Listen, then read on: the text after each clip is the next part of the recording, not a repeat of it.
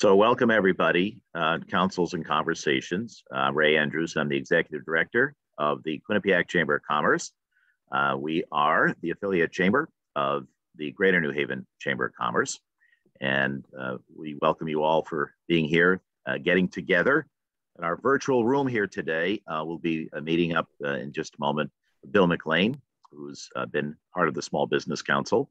And this, of course, brought to you by the Technology Council, and they're all going to match up in our conversation here today. So we'll just wait for a couple more folks to join us, come into the room, and then we'll be able to get going. Just give you a little bit of an idea of what we're going to do. We'll have a conversation, Bill and I, for about a half hour.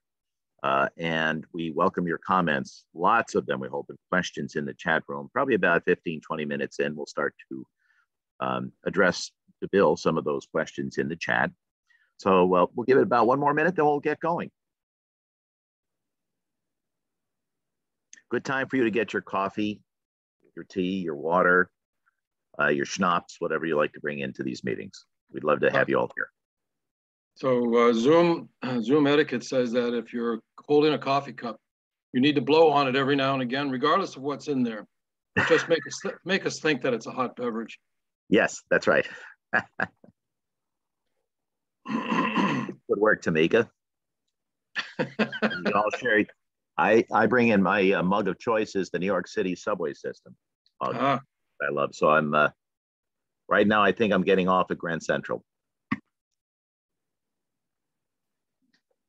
So we'll get going in just a minute. It's good to see some familiar faces here today too. So, Bill, if you're ready, I'm ready too. And everyone who's assembled, welcome to Councils and Conversation. If you're just joining us, I'm Ray Andrews. I'm the Executive Director of the Quinnipiac Chamber of Commerce, the affiliate chamber for the Greater New Haven Chamber of Commerce. My producer today will be Tamika Miller, our Vice President for Programming and Events, who put together a magnificent career fair with our staff last week. And we thank you if you have been part of it last week as well. So today's topic, and in the next hour, we're going to explore strategic planning in 2022. We've had quite a blast of insecurity in the last couple of years, I think we'd all agree. And our futurist and strategic planner and author, Bill McClain, who's had a great career and also advises a lot of manufacturing companies and other businesses, and with his book, helping us figure out the future. We'll be talking with him in just a moment. We'd like to call attention to some of our partners, our investors who make these programs entirely possible today. And that is, of course, our premier investors, some storied names that you all identify and know. Their logos are pictured right here, the premier investors who help bring this to you today. Our key investors as well, many of our supporters of our chambers of commerce. Our principal investors who also make things happen, not only in our community, but also here with our chamber. And there are many here that you can see on our board. And today, Technology Council, of course, brought to you by Comcast Business, who make the Technology Council possible. And this is February 23rd. I don't know about you, but we have about 8 inches of snow and some ice coming here on Friday. If you're dreaming about Florida or escaping from Tweed New Haven Airport, think about Avelo Airlines. Avelo has done a wonderful job since they've come here and increasing their amount of flights and services around our area. I'll have more on that coming up later on as well. But right now I'd like to bring in, if I can, our guest who's going to talk about the future, a managing partner, strategic partner, business advisor, LLC, and the author of a great book, The Four Horsemen. And some of you know him from other conversations we've had within our Greater New Haven Chamber of Commerce family, Bill McClain. Bill, good morning. And we have a lot to talk about today. Good morning, Ray. And thank you very much for the opportunity to speak here this morning. Well, I think what we want to get across, and we certainly are going to welcome everyone to share some of their questions as we go forward in the chat, is this age of disruption. And you've been chronicling and focusing on and writing about and talking about disruption. And historically, we know from the Industrial Revolution, agricultural products, communications, political, geopolitical strife. We're experiencing that now with the struggle with Russia and Ukraine. There's always been disruption. But at this particular time, we are in another major age of disruption. So why don't you explain what you mean by that? So when we made the first book, which was Strategic Planning in the Age of Disruption, we were caught up in all the arriving disruptive technologies. And everybody has their own list of 10, but you've got virtual reality and robotics and automation and artificial intelligence and a long, long list. And what is the impact of each of those arriving technologies on society? And it's not artificial intelligence so much as it is the ripple effects of artificial intelligence. It's not the autonomous vehicle as much as it is the ripple effects, like the reduction in traffic fatalities from 40,000 a year to 40. And the ripple effects on the ripple effects. So now do we need to reassign doctors, or do we need as many lawyers because we're not suing each other, and so on. And at the end of each ripple effect string, you have a ethics and governance issue. That's what impacts society. So in order to understand what we do, how this affects the future, we need to talk about these ripple effect strings and the ethics and the governance issues that are raised by them. Who retrains the workers, for example? What happens to the communities when a business moves out, and so on. And when you realize the magnitude of the changes, then it becomes very apparent that the way we used to do strategic planning for the last 50 years is not only totally inadequate, but is even a threat to our being able to do well in the year 2030. So first of all, let me say that future, as we're looking at it, is not tomorrow, and it's not a year from tomorrow. It's 2030, it's 8 to 10 years out. That allows us to get the perspective of being able to break the chains of extrapolation planning, which we have been using for all these years. What I mean is this. I would go into a CEO and he would ask me, it was always a he, and he would ask me to help them with a strategic plan. And if I could tell that CEO, if I could show him a plan or a path to get to a 10% or 15% increase over what inflation was expected to be, he would be grinning ear to ear. That's what he wanted, right? They want extrapolation planning. And if you look at when you look at the tools that strategic planning has always used, and there's three main tools. The biggest one, the oldest one, is SWOT analysis, joined recently by PESTEL analysis. But SWOT analysis, which I'm sure you all know, is strengths, weaknesses, opportunities, and threats. The strengths and weaknesses is backward looking. It says, what am I good at? What have I done for the last 40 years? So then incrementally, I'm going to extrapolate on that. In this age where entire industries are being created or eliminated seemingly overnight, that sort of approach is nothing but trouble. I'm going to throw in a quote here, offer a quote from a friend of mine, and she said, the pace of change today is the slowest it will be for the rest of your life.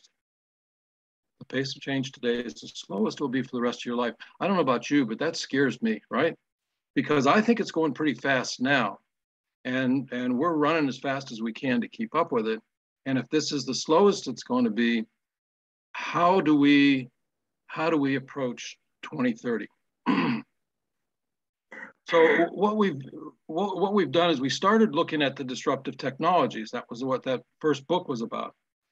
And in fact, we applied that to a couple of clients, And the second client that we used that with, a manufacturing company with about 200 people in it, and we had just rolled it out, and the vision for 2030 was a lights out facility. If you can imagine what that means, lights out facility, everybody remote. And this was a manufacturing plant. And we were patting each other on the back and celebrating. We had a little party and so on. And that was in December of 2019. And 3 months later, COVID hit. And what happened to COVID, the effect that COVID had on me personally, and as I look around and talk with other people who like to look at the future, I think it was pretty universal. Everybody suddenly is talking about this week or next week or the payroll on Friday. At most, it's a month or two out. If you can remember April and May of 2020, but I was absolutely, after decades of looking 8 and 10 years out, was absolutely unable to see 2030. Could not see it. Could not see it. So the fellow futurists, I'm not even sure I like the word futurist, but those that like to look ahead and strategically plan and so on, and I've got several that I talk to on a fairly regular basis. And we were trying to understand what just happened. Because we were so fixed on the disruptive technologies. Of course, COVID came out of nowhere. Didn't expect that, didn't plan for that. And the more we talked about it, the more we saw it is not just COVID, and it's not just the disruptive technologies. There are actually, we call them the 4 horsemen. There are 4 major disruptors on the stage right now. Because there's also the toxic politics. Wow, toxic politics, unbelievable. And it just keeps on going with Ukraine, as you just mentioned. And also the social unrest. And so there really are 4, and some people would make a case that there's actually 5 when you throw in the climate change with the forest fires and those sorts of changes that we are seeing. So once we understand these, and that's what we've been trying to do, is to understand each of these 4. The first book gets into that quite a bit. And once we understand them, it's easier to see 2030. Suddenly, back again, we could see what things might look like in 2030.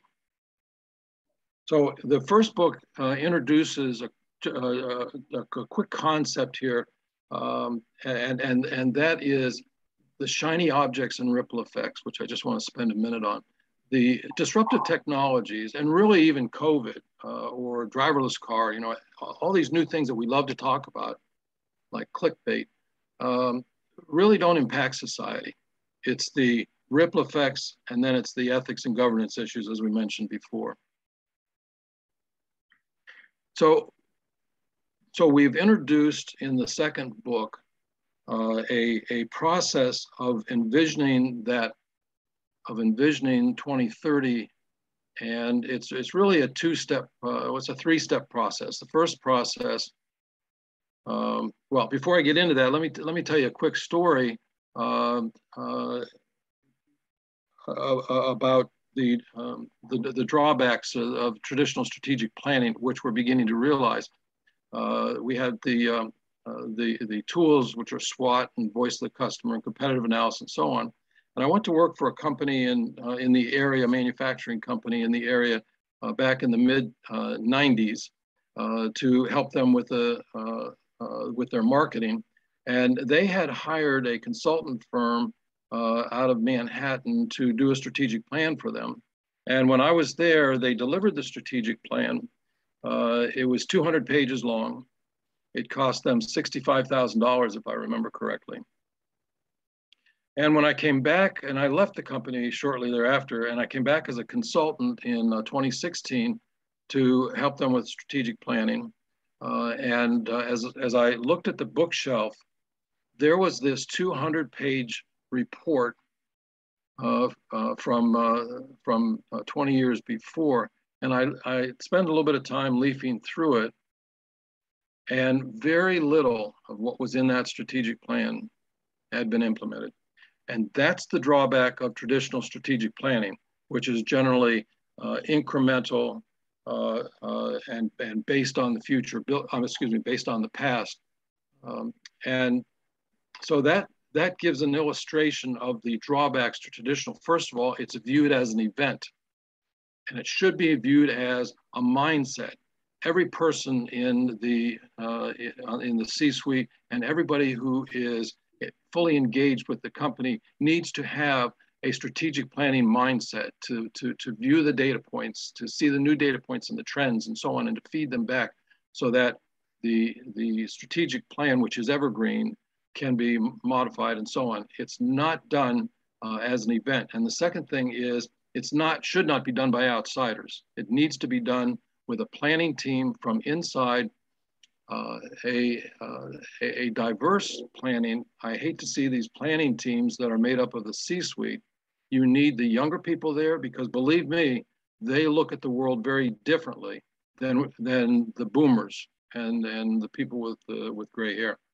So it needs to be done with insiders, probably facilitated by someone who is trained in facilitating and in strategic planning. But they're the ones who are going to be implementing it. And the plan needs to be developed by the people who are intimate with the application and who are going to be implementing it. The third drawback to traditional strategic planning is it's often, the deliverable is often a report.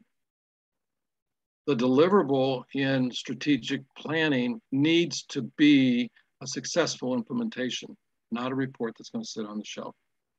And the fourth drawback to traditional strategic planning, and the hardest one to overcome because it keeps poking its nose back in there, is that it's rear view mirror based. So with that in mind, we introduced the concept of envisioning the future. And the way that we do that is we have a three-step process. The first step being to select a team, a planning team. Maybe it's 6 people, maybe it's 10 people. It's got to be diverse. It's got to be demographically diverse. You're going to have to make some allowances. If the CEO wants to sit in on there, what effect is that going to have on the comments coming from the other people? So there's a little bit of housekeeping that you got to do to make that team workable. And the second step is you have to have a wake-up exercise. I have a friend who works at a manufacturing company, and he just celebrated the 41st anniversary of his working there. I wonder, nice guy, I wonder how many of the things he does on a daily basis or the way he thinks is the same way that he did them 41 years ago. So the first thing we have to do is we have to take this planning team and we have to wake them up.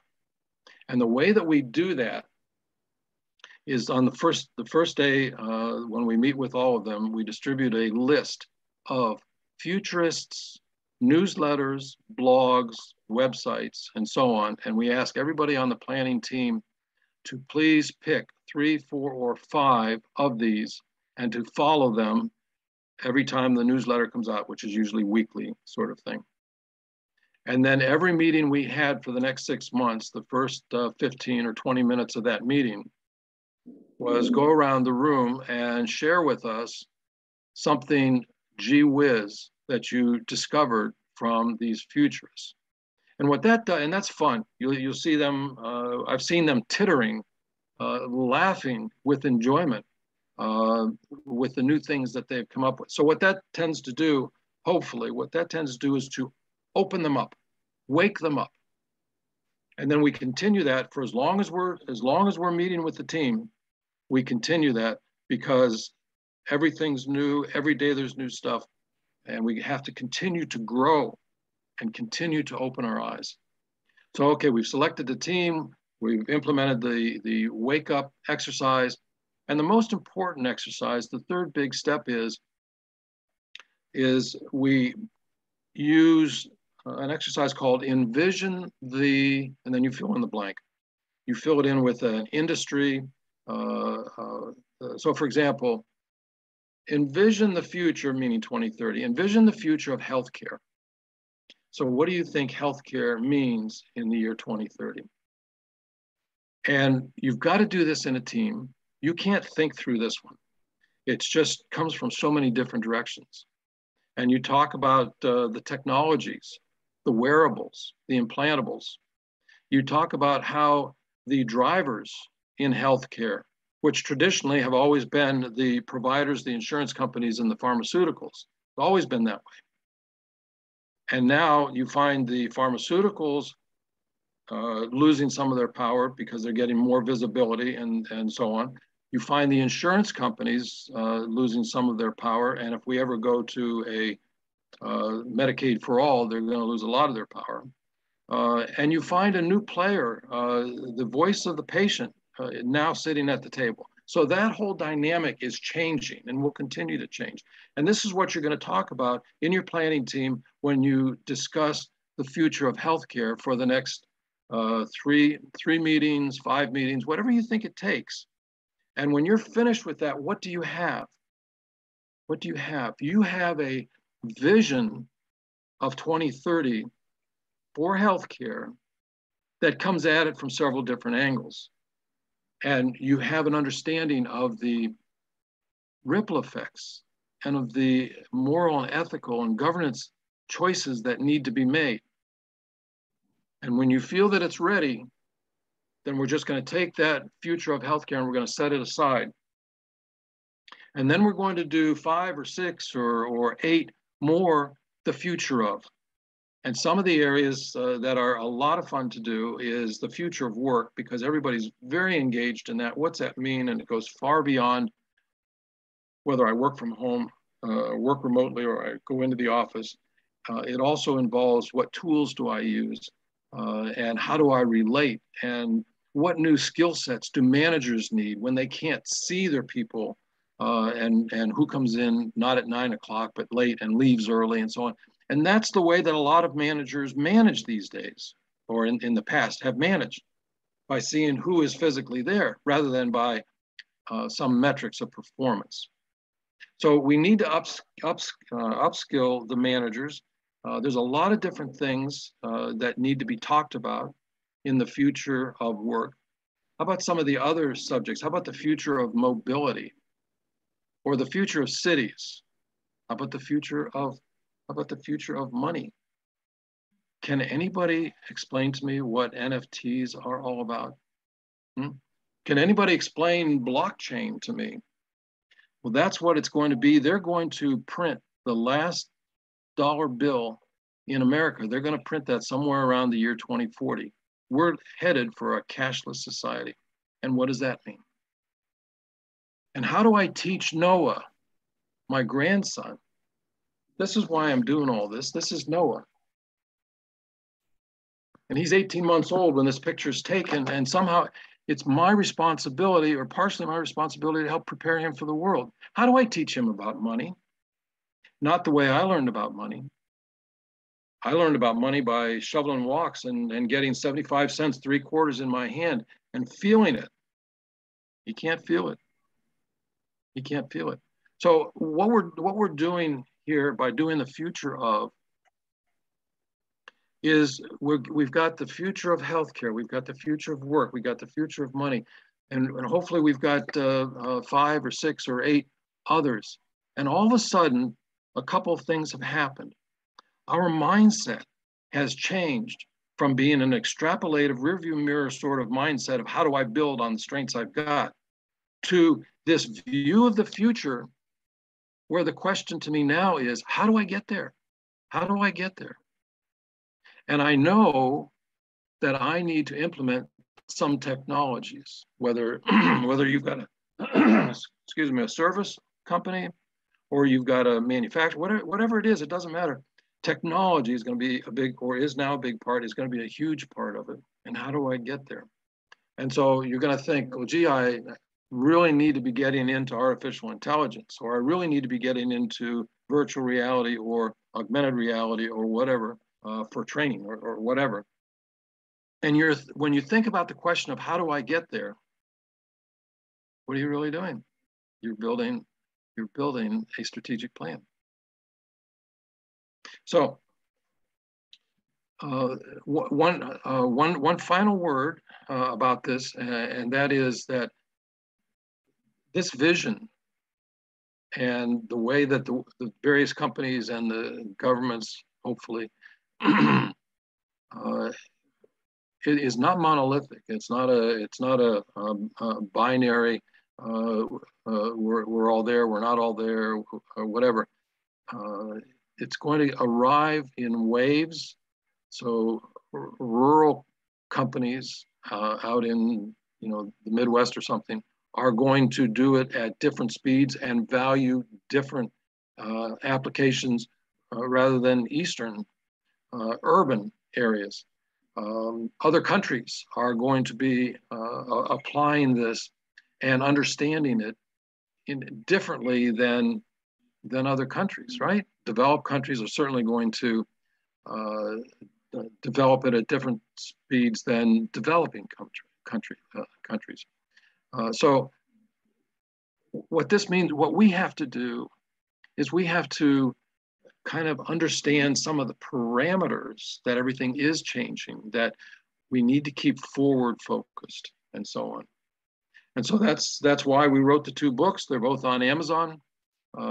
Envision the future, meaning 2030, and then plan backward.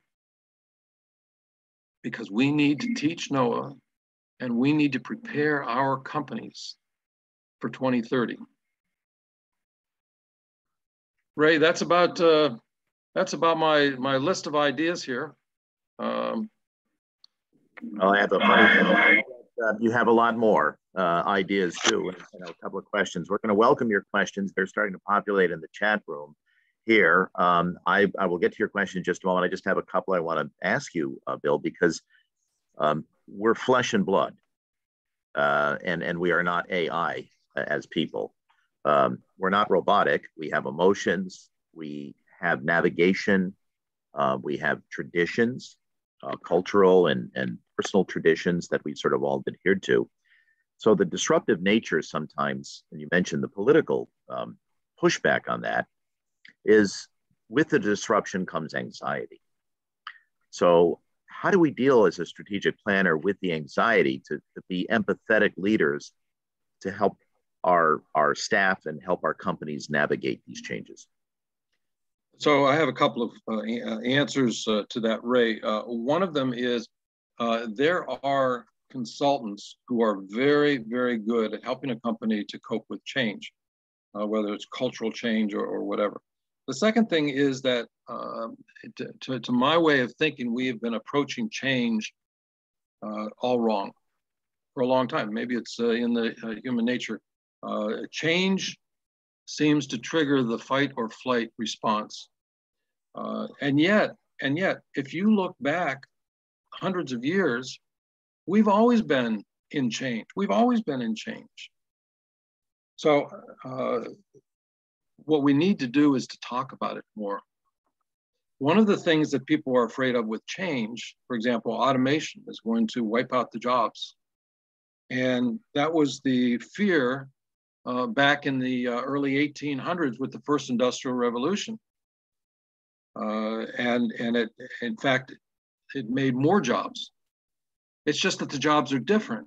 So for example, we don't need as many secretaries anymore. We don't use as many bank tellers anymore.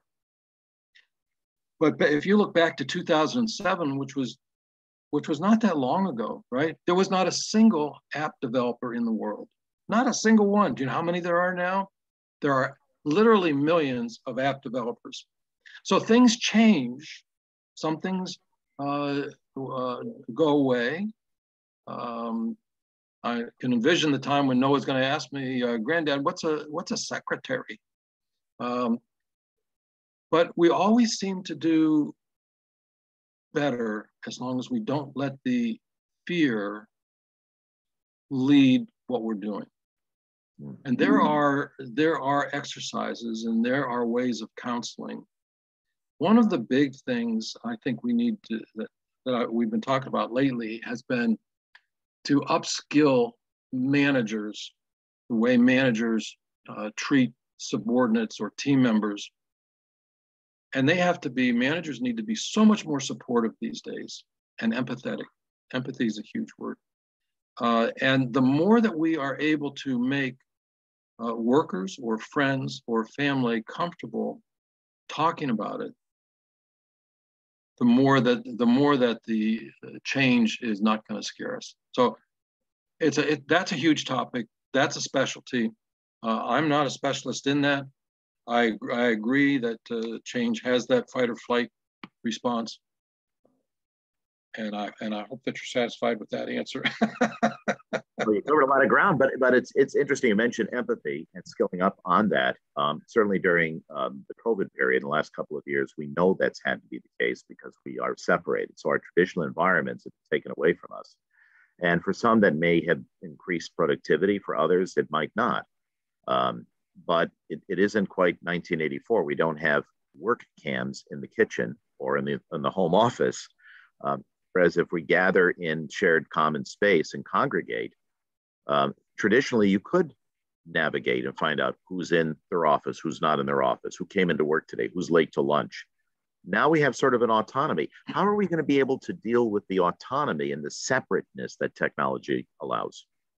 Separateness is a good word, and initially we're going to be feeling very estranged or out in the wilderness and alone, and that's been a common feeling. That's going to evolve. There are more and more people who prefer to be by themselves or who prefer to start their own company because having sat on around the house for 2 years, they realize they don't like that commute or they don't like the pressure of the office, and they'll go out and they'll start their own company, and that company will be different from the company that it left. There's one estimate that there will be 10 million new small businesses started between now and 2030. 10 million, mostly started by people who have not been trained in business, have observed it or whatever, but not trained, which opens up a whole new industry of consultants to train those who have just started their new company or to help advise them. No. Well, we have some wonderful questions that are coming in here in the chat, and Deborah and Isaiah are asking essentially the same thing, which is how do we stay in touch with what you're discussing, aside from the Four Horsemen, reading your book, but also in terms of futurist blogs. And I know you expressed a little discomfort with the word futurist, but how can we understand these changes? Are there sites that we could engage, we can follow? Is there a guru on a mountain? So there are these gurus. For example, in the healthcare field, there's a doctor in Hungary by the name of name escapes me. How about Ray, if I supply you with a list of 8 or 10, and anybody who would like to kind of plug in, so I will. That's my action item, Ray, and.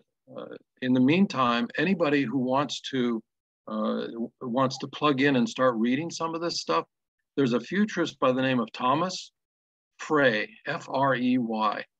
You can Google him. He's got a newsletter. It's more than weekly. He's terribly prolific, and he covers everything from healthcare to the future of cities and so on. There are several magazines that have regular columns on this sort of thing, and all virtual, of course. And so, Ray, I'll give you that list. But that's the best way that I've found to stay plugged in. And if you find someone who likes to talk about this sort of some people don't like to talk about it, but if you find someone who does like to talk about it, then make it a habit. At a certain time. I talk with Prague every Wednesday morning at 10 o'clock, and which is the end of the day for him. And I've got another group down in Westport. We used to meet for lunch, and that's tomorrow. Last time we talked about the future of democracy, and that was interesting.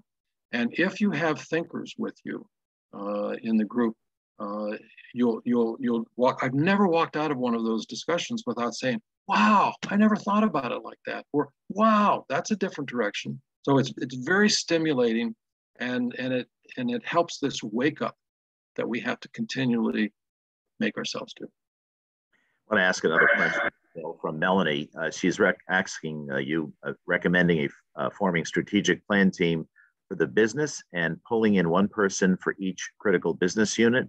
Or do you suggest having each critical business unit do their own planning and then bring that to the team? So there's already a starting point. So do you advance one, or do you hold back, have the team prepare it, and then bring in those changes? Right. I've seen it done both ways. Usually when you have one person from each business unit, you're talking about a larger company. So the way that I've seen work best is when corporate defines the corporate goals or the corporate vision, which is loose and not very exact, and then let each of the business units assemble their own team. So they can work with the vision, but they've got a particular application, maybe a particular industry or whatever. And they need to be, the people on the planning team need to be intimate with the application. Interesting. Great answer. Xavier asked, when envisioning the future with a team of people who are not used to thinking this way, what is the number one pitfall they should avoid, and how?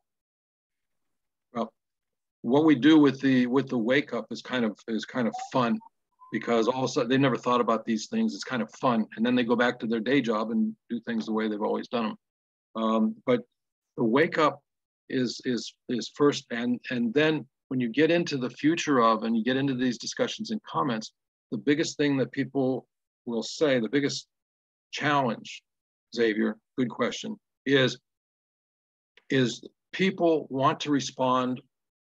We've all been trained to respond, right?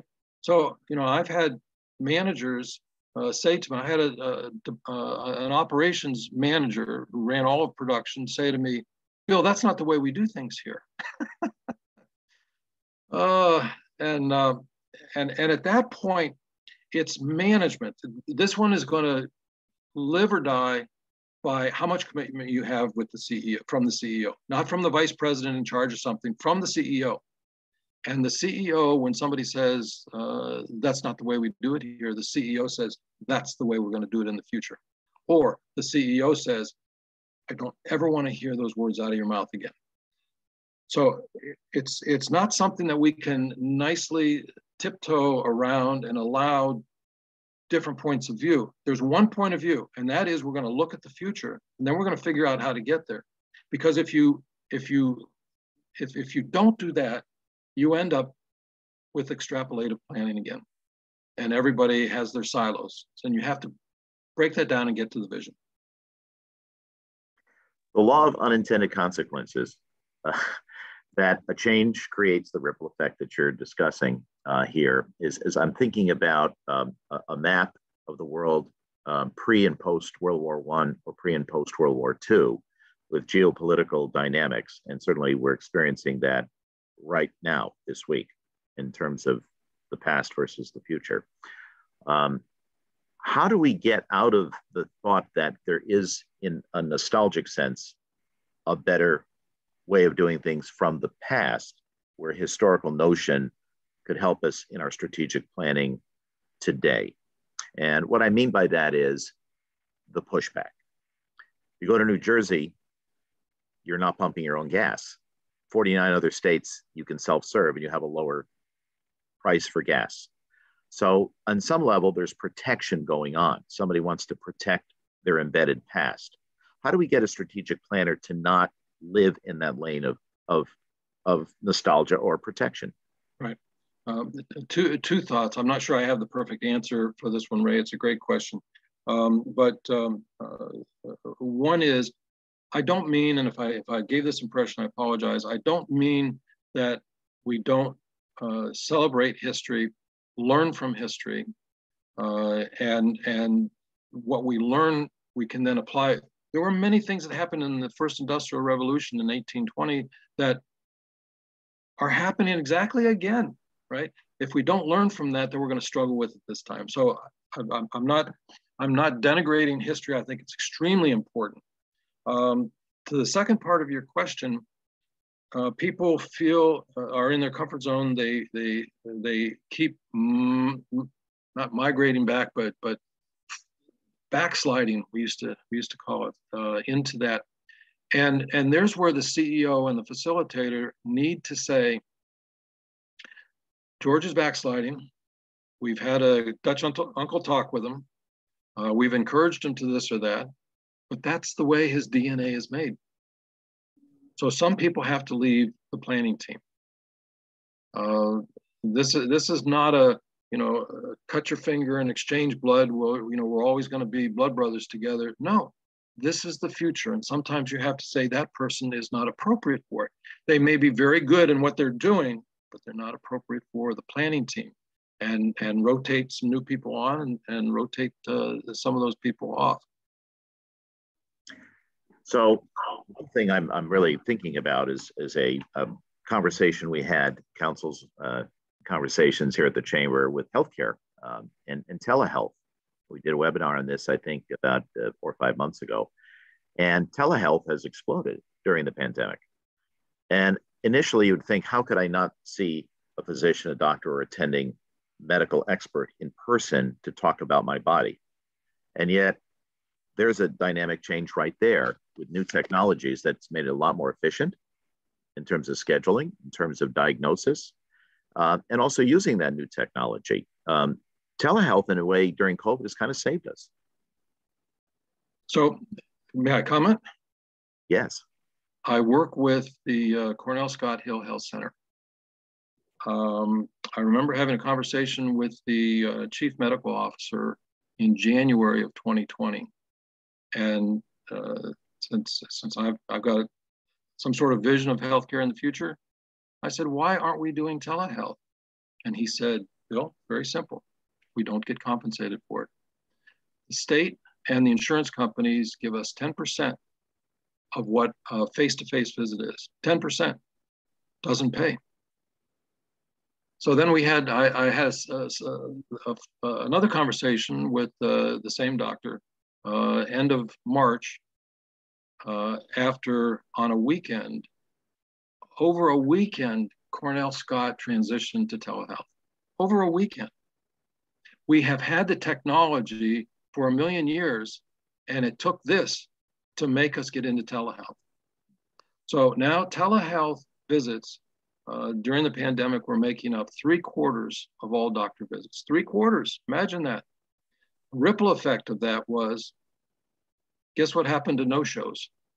No-shows had been around 25%. They dropped to less than 5%. So you've got ripple effects on that one too, right? Yeah. Well, in a way, it creates greater efficiency. I mean, go from 25 to 5%, you're blocking out time that otherwise would be allocated to patients who just don't show up for whatever reason. Yeah.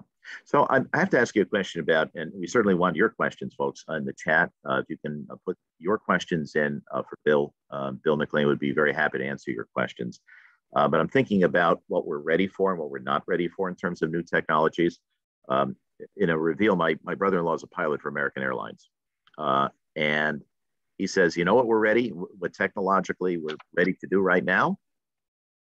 Not fly an airplane with crew. Or fly an airplane with crew. We actually can do that. The technology is in place, much like a drone, to get up in a jet.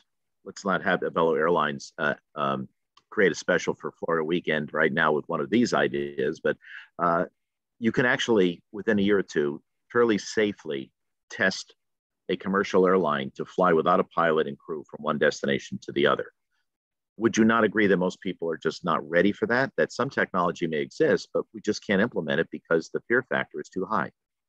You know, a great point, and it's been made with the autonomous vehicles as well. But the pilots are not landing the jets, and they're not taking the jets off. The computer is. Yeah. So they sit up there. I'm not sure what they do up there, but computers are landing and taking off those jets today. We just don't talk about it. Yeah. I'm not sure I know what my brother-in-law does either, but that's another matter. another conversation. But it's fascinating when you think about the technology in place.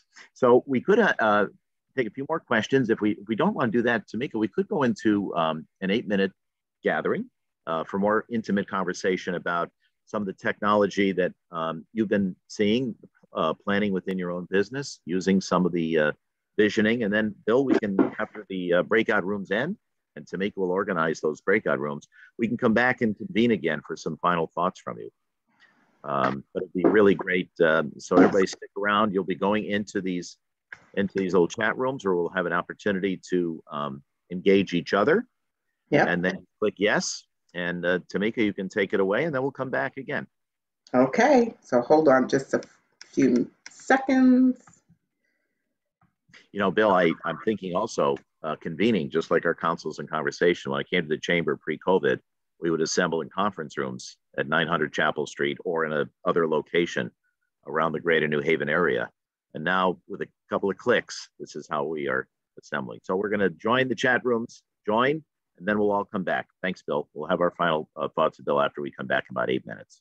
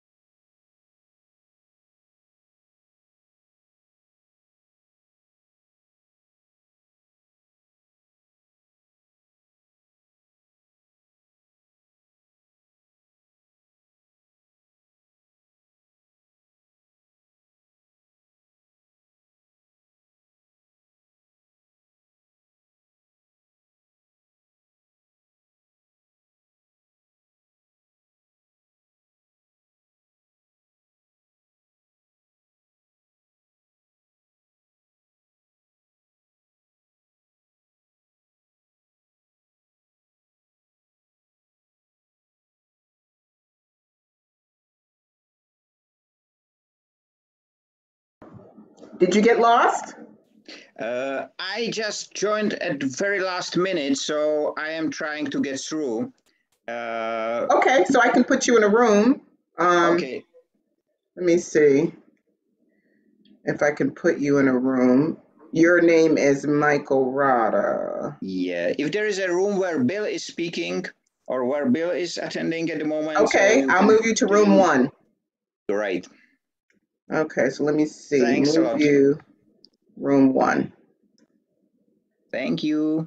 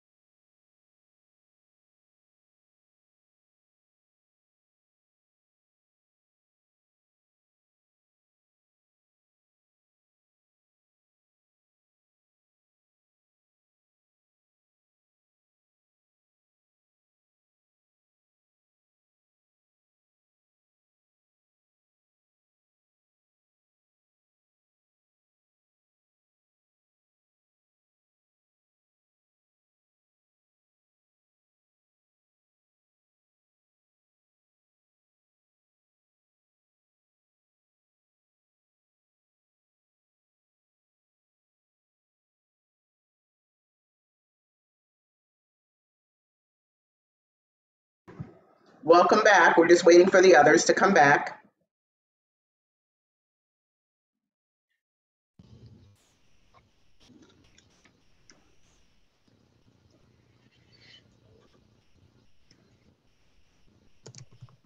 Tamika, I think we did it. I think we have everybody who's circulating back, and we'll be joined by Bill in just a moment, who I thought was, as they say, on game. And had a lot All right. So we want to thank you all for coming. I want to just spend about 60 more seconds with you, Bill McClain, and the Four Horsemen. And thank you very much for, I think, a terrific overview of all the technological changes and all the strategic planning changes coming up. So with just 60 to 90 seconds left, putting you a little bit on the spot with a time frame, our vision for the future in terms of everything we've talked about today. I guess change is constant. Change is constant. I think it's going to be better in the future. Sometimes people will try to characterize the future as either utopian or dystopian, and I don't believe it's going to be that. And I'm very anxious to see 2030 in reality. Great, thanks. And your grandson too. That's going to be wonderful to see his future. Well, thank you all. I just want to mention before we wrap up, and I want to thank you, Bill McClain, for a really great presentation here for Councils and Conversations. And again, thanks to Comcast sponsoring our Technology Council. Don't forget Avelo Air and all the flights to Florida this time of the year. Go to the Avelo website and learn a little bit more. I want to tell you about a couple of events that we have coming up here at the Chamber. Tomorrow we have Join Day, and it's calling all BIPOC businesses in our region. We have a very strong diversity, equity, and inclusion effort with our chamber, as we are committed at both chambers, including the Quinnipiac Chamber, to serve the entire business community. So tomorrow at 11 o'clock, you can join in the chamber right here. Everybody is invited. I'll be there. Hope you will be too. Join Day, learn more about this Chamber of Commerce and how we serve the entire business community. And also, for those of you who would like to drop 25 like I did last year doing this, you'll love walking. Starting up March 1st, next Tuesday, we're going to start onboarding and registering folks from all the chambers around the state to participate with Blueback Health's Chamber Wellness Challenge. We're all lacing up, we're taking steps, we're walking. It's a 3-month wellness challenge. You incorporate that into your routine, win some prizes at the end of this after 3 months. You can register starting up in March. The program will start on April 1st. And again, it was a wonderful thing for so many of us to do last year. So again, thanks everybody for coming. It's 9:30. We want to be respectful of your time. So thank you again. Garrett Sheehan, our president and CEO, says hello to all of you. Tamika Miller, thanks for doing the controls and producing everything. Thanks. Have a great day, everybody. Thanks, everyone. Thank you. Thanks, Ray. Thank you.